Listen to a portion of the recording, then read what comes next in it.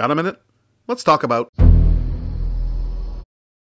25 years ago, Jurassic Park was released in theaters, and while the movie is rightly remembered as a classic action-adventure movie with groundbreaking special effects, what's often overlooked is its story, a cautionary tale of technology run amok, or as someone on Reddit once put it, a warning against underpaying your IT staff. There are a couple threads which come together nicely to form this moral. First, you have John Hammond, whose team of scientists has developed a means of not only bringing dinosaurs back from extinction, but also limiting their reproduction, prompting this from Dr. Jeff Goldblum. But your scientists were so preoccupied with whether or not they could, they didn't stop to think if they should. It's a question of mankind's hubris and its perceived dominance over nature. Of course, nature, or life as Dr. Malcolm describes it, finds a way. Then there's Dennis Nedry, the programmer of Jurassic Park's automated operations and security systems, whose greed cripples said systems and creates all the chaos which follows. Everything seems incredibly safe until it's all brought down by one disgruntled employee. In the 25 years since its release, the questions asked by Jurassic Park have become increasingly relevant. Most importantly, as we create tech which seemingly defies the laws of nature, are we stopping to think if we should, or are we still just concerned with whether or not we could?